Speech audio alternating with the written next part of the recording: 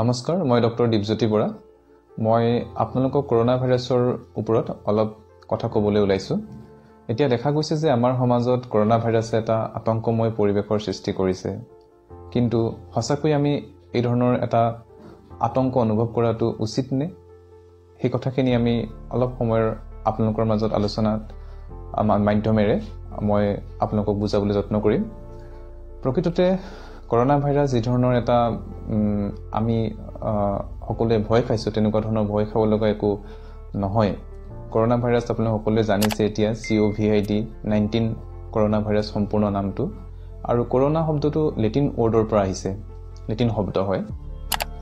প্ৰকৃততে ই এটা RNA virus আৰু ইয়াৰ এনভেলপ যিটো চাৰিওফালৰ যিটো আৱৰণ, তাত কিছুমান গ্লাইক'প্ৰটিন থাকে। আৰু সেই গ্লাইক'প্ৰটিনবিলাক আপোনাৰ ক্ৰাউন আকাৰৰ, আমাৰ ৰজাই পিন্ধা মুকুট আকাৰৰ। সেইকাৰণে সেই ক্ৰাউন শব্দটোৰ পৰা কৰোনা আহিছে আৰু আমি কৈছোঁ যে সেইটো ভাইৰাছক কৰোনা ভাইৰাছ বুলি নামকৰণ কৰিছোঁ। চ' সকলোৱে জানিছে যে কৰোনা ভাইৰাছৰ এইবাৰৰ যিটো আমাৰ এপিডেমিক বুলি কৈছোঁ WHO, সেই এপিডেমিকটো আৰম্ভ হৈছে ইউহান প্ৰদেশৰ পৰা, আমাৰ চাইনাৰ পৰা। আৰু আৰম্ভ হৈছিলে সেই চাইনাৰ সাগৰীয় জীৱ জন্তুবিলাক আৰু যাতে মানুহে সেৱন কৰাৰ ফলত, আৰু সেই ভাইৰাছটো আৰম্ভ হৈছিলে। তাৰপিছত মানুহৰ পৰা মানুহলৈ সেই ভাইৰাছটো বিয়পি গৈছে। কিন্তু এই ধৰণৰ এটা পৰিৱেশ আমি দেখিছোঁ যে মাংস খাব নাপায় বা চিকেনৰ পৰা বা মাটনৰ পৰা কৰোনা ভাইৰাছ হ'ব পাৰে, সেইটো এটা সম্পূৰ্ণ ভুল ধাৰণা। আমি দেখা পাওঁ যে মানুহৰ পৰা মানুহলৈহে কৰোনা ভাইৰাছ বিয়পিব পাৰে। দুই নম্বৰ কথা, এই ভাইৰাছটো এটা সামান্য অন্যান্য ভাইৰাছৰ নিচিনা একেই। যেনেকৈ আমাৰ ভাইৰেল ফিভাৰ হয়, ইনফ্লুৱেঞ্জা ভাইৰাছ আমি যাক ফ্লু বুলি কওঁ, আমাৰ চৰ্দি লগা বুলি যিটো কমনলি কোৱা হয়, কাহ হয়, চৰ্দি হয়, নাকৰ পৰা চকুৰ পৰা পানী ওলায়, আমি এসপ্তাহ 15 দিনৰ কাৰণে আমি সাধাৰণতে জ্বৰ অনুভৱ কৰোঁ, গাটো দুৰ্বল অনুভৱ কৰোঁ, সেই ধৰণৰ যিটো আমাৰ সাধাৰণ পানী লগা জ্বৰৰ নিচিনা। যে কৰোনা ভাইৰাছটো তাৰ ব্যতিক্ৰম নহয়। আৰু ইয়াৰ ফেটেলিটি ৰেট যথেষ্ট কম, 2-3% ইয়াৰ ফেটেলিটি ৰেট। গতিকে আমি ভয় খাব লগা একো নাই। আমি সাধাৰণ ভাইৰেল ফিভাৰৰ কাৰণে যিখিনি সাৱধানতা অৱলম্বন কৰোঁ, সেইখিনি সাৱধানতা অৱলম্বন কৰিলেই হয়। আৰু দেখা পোৱা গৈছে যে 80% কৰোনা ভাইৰাছ আমাৰ ইন'চেণ্ট। তেওঁলোকে আমাক আমাৰ দেহত একো কৰিবই নোৱাৰে। আমাৰ দেহৰ প্ৰতিৰোধ ক্ষমতাই তাহাঁতক মাৰি পেলাব পাৰে। আৰু সেইকাৰণে সমাজত এই ধৰণৰ আতংকৰ পৰিৱেশ সৃষ্টি হোৱাত আপোনালোকে বাধা দিয়ক, যাতে আমি সকলোৱে কিছুমান সঁচা ইনফৰমেশ্যন আমি সকলোৱে নিজৰ মাজত শ্বেয়াৰ কৰিব পাৰোঁ। এতিয়া কথা হ'ল যে আমি কি ধৰণৰ সাৱধানতা অৱলম্বন কৰিম। আপোনাৰ ইউনিচেফ, WHO, আমাৰ ইণ্ডিয়ান গভৰ্ণমেণ্ট বা অসম গভৰ্ণমেণ্টে কৈছে যে আপোনালোকৰ মাজত এইবাৰ হেল্ল' টিউনৰ মাধ্যমেৰেও কলাৰ টিউনৰ মাধ্যমেৰে আপোনালোকে জানিব পাৰিছে কি ধৰণৰ সাৱধানতা অৱলম্বন কৰিলে ভাল হয়। চ' দেখা গৈছে যে কৰোনা ভাইৰাছটোৰ চাইজটো অলপ ডাঙৰ হয়, 400 পৰা 500 মাইক্ৰনমান হয়। গতিকে যিকোনো ধৰণৰ মাস্ক যদি আমি ইউজ কৰোঁ, সেয়ে ছাফিচিয়েণ্ট। কোনো মেডিকেটেড মাস্ক বা বহুত দামী মাস্ক হ'ব লাগিব বুলি কথা নাই। আমি সচৰাচৰ কাপোৰেদি ঘৰত তৈয়াৰ কৰা মাস্ক হ'লেও হ'ব। যদি কোনোবা তেনেকুৱা ধৰণৰ কাহ পানী লগা চৰ্দি লগা মানুহ হয়, তেওঁলোকে সেই মাস্ক পৰিধান কৰাটো ভাল। আৰু যদি তেওঁলোকৰ মানুহৰ সংস্পৰ্শলৈ আমি যাওঁ, তেনেকুৱা ধৰণৰ মাস্ক পৰিধান কৰিলে ভাল হয়। বা আজিকালি দেখা গৈছে যে ফাৰ্মাচীবিলাকত বেছি দামী 300-350 টকাৰ মাস্ক তেওঁলোকে কিনিছে মানুহে। সেই ধৰণৰ যে দামী মাস্ক কিনিলেই ভাল, তেনেকুৱা কোনো কথা নাই। 2 নম্বৰ কথা যে সকলোৱে যে মাস্ক পৰিধান কৰিবই লাগিব তেনেকুৱা কোনো কথা নাই। এতিয়া দেখা গৈছে যে আমাৰ চিকিৎসালয় বা ফাৰ্মাচীবিলাকত মাস্কৰ অভাৱ অনুভৱ হৈছে। চ' এইটো নহয় যে সকলো মানুহে মাস্ক পৰিধান কৰিবই লাগিব। যিবিলাক মানুহে তেনেকুৱা ক্ৰাউডত যদি যায়, বহুত মানুহ সমাগমত যদি গৈছে বা কাৰোবাৰ সঁচাকৈ চৰ্দি পানী লগা হৈছে, তেনেকুৱা ধৰণৰ লক্ষণ দেখিছে, তেতিয়া আমি সেই ধৰণৰ মানুহৰ সংস্পৰ্শলৈ আহিলে বা সেইজন ৰোগী বা মানুহে মাস্ক পৰিধান কৰাটো দৰকাৰ। 2 নম্বৰ কথাটো যে ভাল কথাটো হৈছে কৰোনা ভাইৰাছ আমাৰ বতাহৰ দ্বাৰা বিয়পি নাযায়। চ' এটা আমাৰ যদি য'ত কণ্টেক্টত থাকে, আমাৰ কাপোৰ বা সচৰাচৰ আমি হাতেৰে যিকোনো বস্তু চুওঁ বা যিকোনো কাম কৰোঁ, চ' সেই ধৰণৰ কণ্টেক্ট ছাৰ্ফেচৰ পৰাহে হ'ব পাৰে।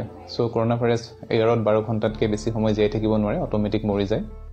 গতিকে আমি যিকোনো বস্তু চোৱাৰ আগত বা আমি সেই ধৰণৰ ৰোগীক পৰীক্ষা কৰাৰ আগত বা আপোনালোকে তেওঁলোকৰ ৰোগীৰ পৰা সেই ধৰণৰ ধৰি লওক চৰ্দি পানী লগা কাহ হোৱা মানুহৰ লগত যদি সংস্পৰ্শত আহে তেওঁলোকৰ হাতেৰে চুলে আপোনাৰ নিজৰ হাত ভালকৈ চাবোনেদি চেনিটাইজাৰ ইউজ কৰি ধোৱাটো দৰকাৰ সো কোৱা হৈছে যে চেনিটাইজাৰ আকৌ এটা প্ৰশ্ন আহে যে সকলোৱে আমি চেনিটাইজাৰ জেপত লৈ ফুৰিমেই নেকি কথাটো তেনেকুৱা নহয় যিসকল ৰোগৰ তেনেকুৱা ধৰণৰ লক্ষণ থাকে সেই ধৰণৰ ৰোগীৰ ওচৰলৈ যাওঁতে বা সেই ধৰণৰ ৰোগীয়ে ঘনাই চেনিটাইজাৰ ইউজ কৰিব পাৰে সো চেনিটাইজাৰৰ দেখা গৈছে অভাৱ দেখা গৈছে সো আপোনালোকে ঘৰতো চেনিটাইজাৰ বনাই ল'ব পাৰে আমি যেটো স্পিৰিট বুলি কওঁ সাধাৰণতে স্পিৰিট আৰু এলোভেৰাৰ সংমিশ্ৰণ কৰি আপোনালোকে ঘৰত চেনিটাইজাৰ বনাই ল'ব পাৰে যে দোকানৰ পৰা কিনিব লাগিব বুলি কোনো কথা নাই আৰু এই চেনিটাইজাৰ যদি আপুনি ঘণ্টাৰ মূৰত ইউজ কৰে তেতিয়া সেই ধৰণৰ বীজাণুৰ পৰা আমি কৰোনা ভাইৰাছৰ বীজাণুৰ পৰা আমি পৰিত্ৰাণ পাব পাৰোঁ বিনম্ৰ কথাটো আৰু ভাল কথাটো হৈছে যে আমাৰ দেশৰ প্ৰতিৰোধ ক্ষমতা যথেষ্ট ষ্ট্ৰং হয় সো আমাৰ দেশত কৰোনা ভাইৰাছ গাত আহিলেই যে আমি মৃত্যুমুখত পৰিম আৰু আহিলেই যে আমাৰ গাত সেই ধৰণৰ বেমাৰটো হ'বই বুলি কথা নাই কাৰণ আমি দেখো যে আমি পৃথিৱীত জীয়াই থাকোঁতে আমাৰ হাজাৰ বিজাৰ বীজাণুৱে আমাক আক্ৰমণ কৰে সেইটো ভাইৰাছ হ'ব পাৰে বেক্টেৰিয়া হ'ব পাৰে কিন্তু আমাৰ শৰীৰৰ প্ৰতিৰোধ ক্ষমতাটো ইমান ষ্ট্ৰং যে আমি সেই ভাইৰাছক আমাৰ দেহে মাৰি পেলাব পাৰে গতিকে আমি কওঁ যে সেই সময়ত আমি বেলেন্স ডায়েট এটা খোৱাটো দৰকাৰ যথেষ্ট পৰিমাণৰ পানী খোৱাটো দৰকাৰ ফল-মূলৰ ৰস খোৱাটো দৰকাৰ যাতে আমাৰ প্ৰতিৰোধ ক্ষমতাটো দেহৰ প্ৰতিৰোধ ক্ষমতা আমাৰ ইমিউন সিস্টেমটো ষ্ট্ৰং হৈ থাকে আৰু যিকোনো ধৰণৰ ভাইৰেল বা বেক্টেৰিয়েল ইনফেকচনৰ লগত মোকাবিলা কৰিবলৈ হি ষ্ট্ৰং হয় সেইখিনি শক্তি দেহে নিজৰ মাজত গোটাই ল'ব পাৰে আৰু এতিয়া তাৰ ট্ৰিটমেন্টৰ কাৰণে এতিয়া কৰোনা ভাইৰাছৰ ডিটেকচনৰ কাৰণে আমাৰ অসমত লাহোৱালত থকা আইচিএমআৰ চেণ্টাৰলৈ আমি ব্লাড টেষ্ট কৰিবলৈ পঠাওঁ আৰু যদি তাত পজিটিভ হয় সেই ধৰণৰ তাৰ সাবসিকুৱেন্ট চিকিৎসা কৰা হয় আৰু গুৱাহাটী মেডিকেল কলেজতো হয়তো তাৰ ডিটেকচনৰ কাৰণে তেওঁলোকে ব্যৱস্থা কৰিব বা আমি প্ৰত্যেকখন মেডিকেল কলেজতে এটা আইসোলেশন ওয়াৰ্ড কৰোনা ভাইৰাছৰ কাৰণে যোগাৰ কৰা হৈছে যদি তেনেকুৱা ৰোগী আমি পাওঁ সেই ধৰণে আমি চিকিৎসা কৰিম আৰু যেটো এতিয়া আমি ৰিসেন্টলি দেখিছো জোৰহাটত যেটো এটা অলপ হলেও মানুহ অলপ সজাগ হৈছে বা অলপ চিন্তান্বিত হৈছে সো চিন্তান্বিত হোৱাৰ কোনো প্ৰয়োজন নাই যিজন পৰ্যটকৰ আমেৰিকান পৰ্যটকৰ গাত কৰোনা ভাইৰাছ আমি দেখিছিলো তেওঁ মাজুলী হৈ মাজুলীত থাকি দুদিনমান কুৰুজেদি গৈ গুৱাহাটী গৈ তেওঁ ভূটান পালেগৈ সো তেওঁৰ গাত পজিটিভ আমি কৰোনা ভাইৰাছৰ পজিটিভ আমি পাইছো কিন্তু আমি আতংক হোৱাৰ কোনো প্ৰয়োজন নাই কাৰণ আমি যিখিনি মানুহক ক্ৰু মেম্বাৰ আছিল তাৰ লগতে হওক বা যিখিনিমানখিনি মানুহ তেওঁৰ সংস্পৰ্শত আহিছে সকলোখিনিকে টেষ্ট কৰা হৈছে সকলোৰে গাত আমি কৰোনা ভাইৰাছৰ বীজাণু কাৰো গাত আমি পোৱা নাই সো তথাপিতো কৰোনা ভাইৰাছ সেই ক্ৰু মেম্বাৰ কিছুনক এতিয়াও কোৱাৰেণ্টাইনত ৰখা হৈছে 14 দিনৰ কাৰণে তেওঁলোকক আইসোলেটেড কৰি ৰখা হয় আৰু যদিহে সেই ধৰণৰ বীজাণু বা তেওঁলোকৰ লক্ষণ পিছত আমি দেখো সেই ধৰণে সাবসিকুৱেন্টলি আপোনালোকক অৱগত কৰা হ'ব গতিকে এতিয়ালৈকে আমাৰ কৰোনা ভাইৰাছৰ আমাৰ অসমত তাৰ পৰিমাণ নীল আৰু কাকো সন্দেহজনকভাৱে কাকো বেছি সাসপিশন কোনো নাই আৰু দেখা গৈছে যে সমগ্ৰ ভাৰতত ইমান কোটি কোটি মানুহৰ ভিতৰত মাত্ৰ 39 জন মানুহৰ গাত কৰোনা ভাইৰাছৰ বীজাণু পোৱা গৈছে গতিকে আমি এই ধৰণৰ এটা আতংকময় পৰিৱেশত থকাৰ কোনো দৰকাৰ নাই আৰু সেই কৰোনা ভাইৰাছৰ দেহত থকা মাত্ৰে সেই মানুহজন মৰিব বুলি কোনো কথা নাই আগতেও কোৱা হৈছে যে ফেটালিটি ৰেট অনলি 2% আৰু 80% কৰোনা ভাইৰাছে আমাৰ গাত কোনো ধৰণৰ সাংঘাতিক একো বেমাৰ কৰিব নোৱাৰে আৰু দেখা গৈছে যে অকল এই ধৰণৰ মানুহৰ মাজত ভুল বুজাবুজিৰ কাৰণে